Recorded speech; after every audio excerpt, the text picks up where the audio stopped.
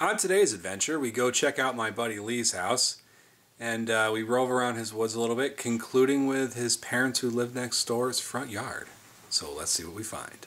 We're right here. That disappears out, 91, 92 tone. But if I'm looking close here, I can kind of see. There's a whole door off a car here. That's old, that's 30s. Maybe late 20s, but looks 30s. Right here. 88, 89.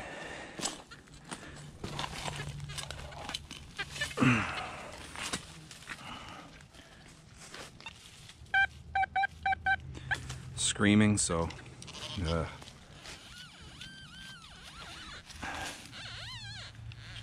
window pane glass. What do we got here? Ooh, that's a cool little relic. Give that a quick brush.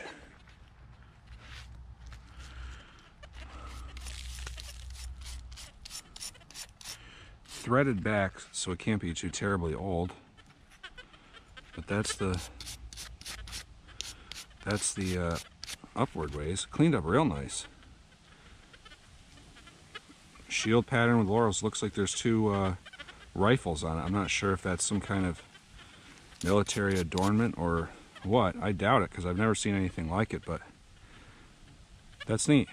Crossed rifles with a flag and shield with laurel. Next signal.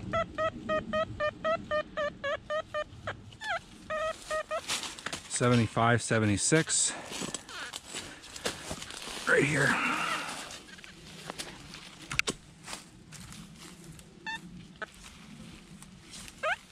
Well, it's out, whatever it is. Oh, maybe not.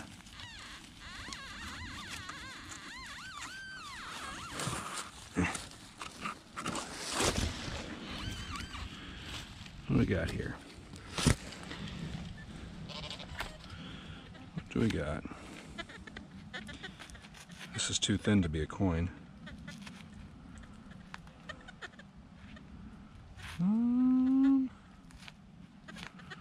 I'm not sure on this disc. It's suspect. It's brass for sure. Definitely brass. There's a solder mark.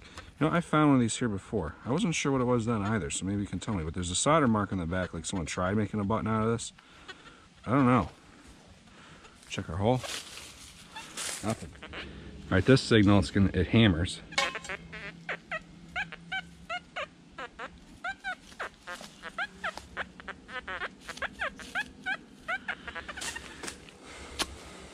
Right here.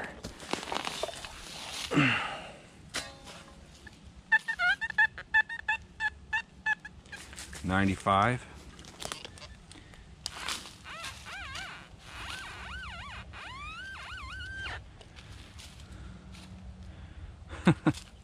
Man, these little washers are getting me.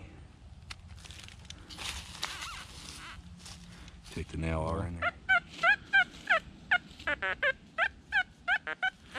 Maybe another washer.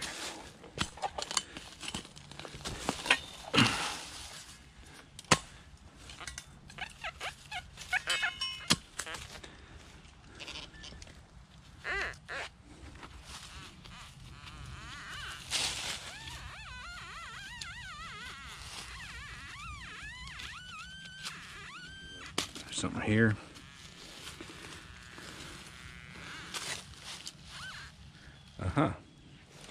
Do have a little brass target in there somewhere. I'm not sure what that's going to be. Might be a whole lot of nothing.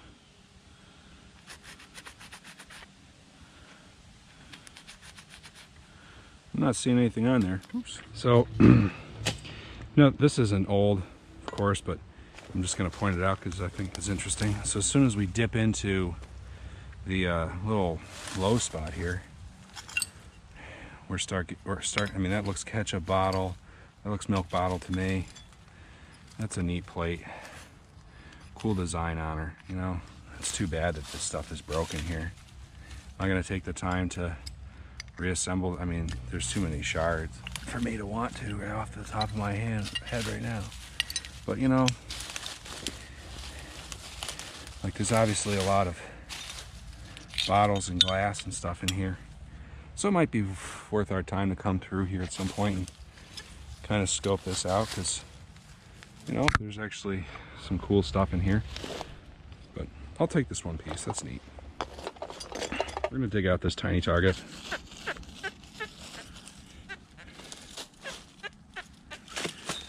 Doesn't get higher than 43.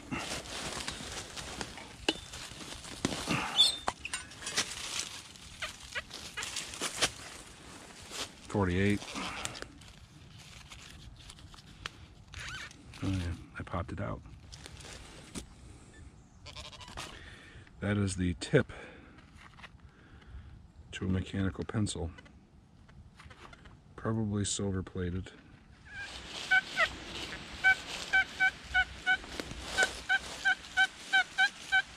$87, $88.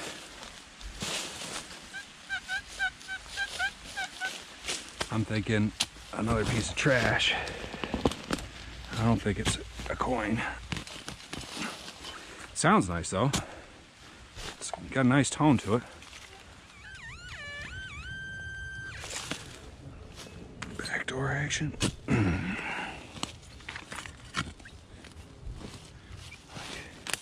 Something like that. Oh, gosh, that was deep down there.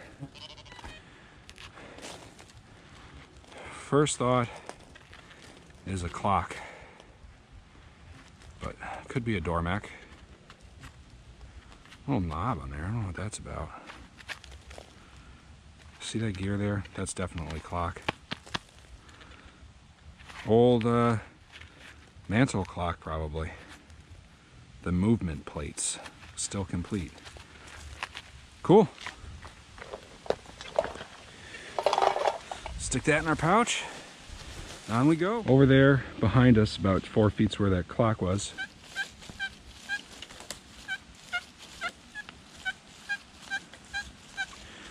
It's a faint 91. I'm still running this iron software because I'm trying to listen to where people would be in the hole.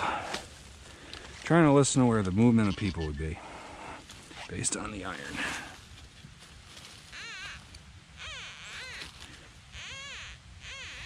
So, right here, gosh, I'm liking the soil.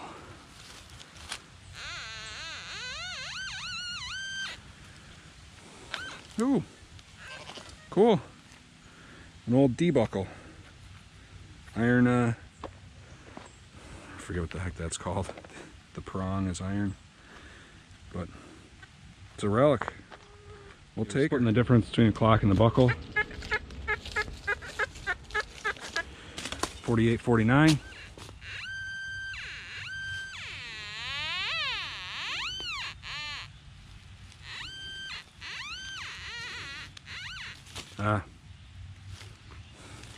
That's cool. Could have been out of that clock. Little clock gear. Next target's under all this junk. 84. You can hear how she's breaking up some.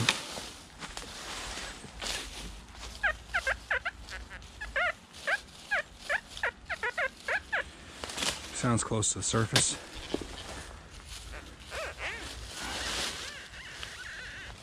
Yeah.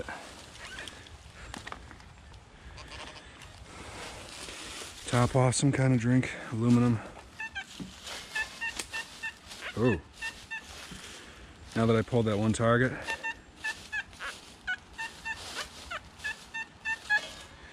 there's a deeper, much nicer sounding target here.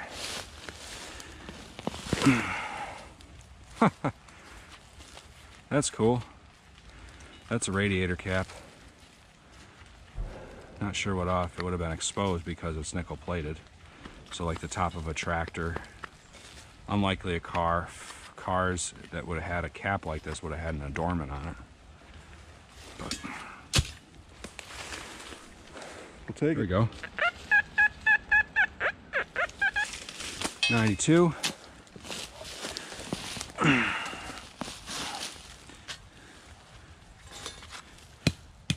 Cool. Got ourselves a hatchet head.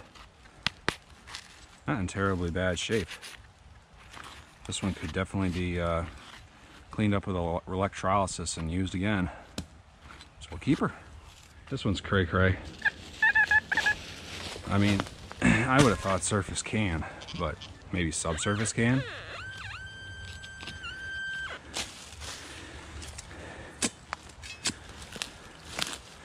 What is that?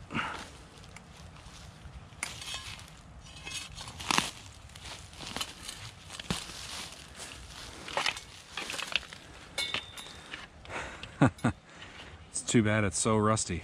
This would have been a very thick piece on the back. It's a center cap off a Plymouth. Probably mid-30s to late 40s. I think I have a couple of these, so we'll keep this one. Cool, we can just nail it to the wall in the garage. Here we are by the road, lots of EMI.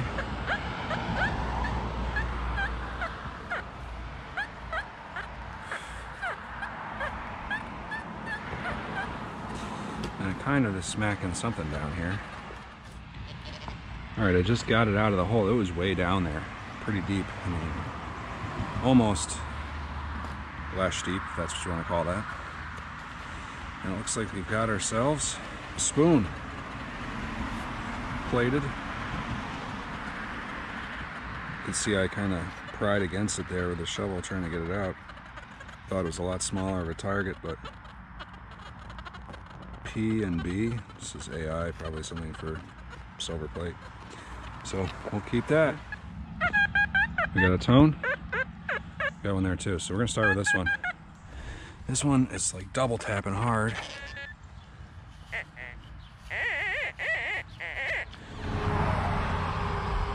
Okay.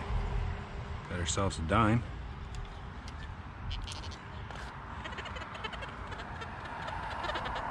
Oof. Just missed it, 66. Just missed silver on that one. Right here, I think we're gonna go in and dig on this one too and just kind of pop out a little piece. And we got ourselves, looks like a nickel. Ooh, pop clean, buffalo. Doesn't look like there's been a date on that buffalo though. Sweet. All right, this is the best signal I've had all day for sure.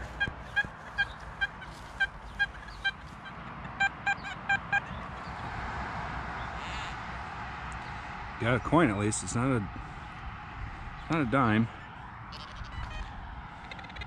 It's a very high ringing wheat penny. Let's see what we got for a date.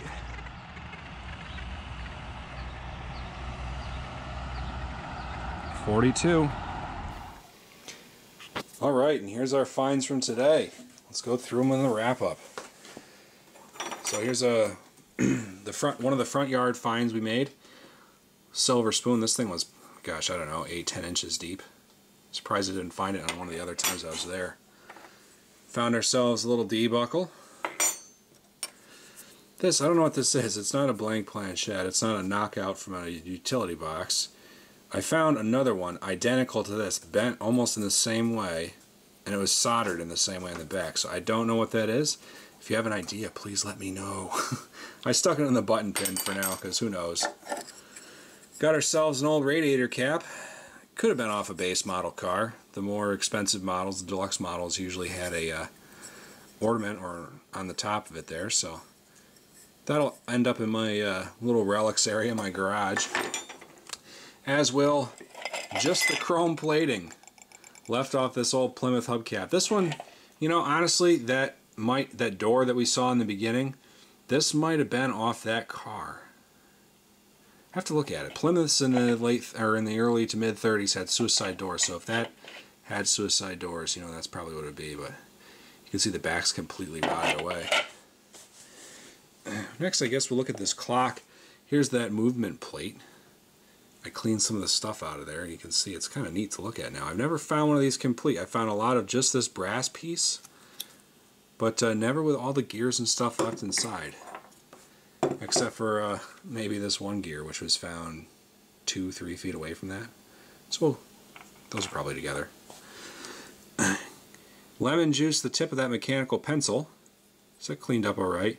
I did find a mechanical pencil there before that was missing the tip, but it was, I don't know, 40, 50 feet away from this. It's possible it was off that, but not sure.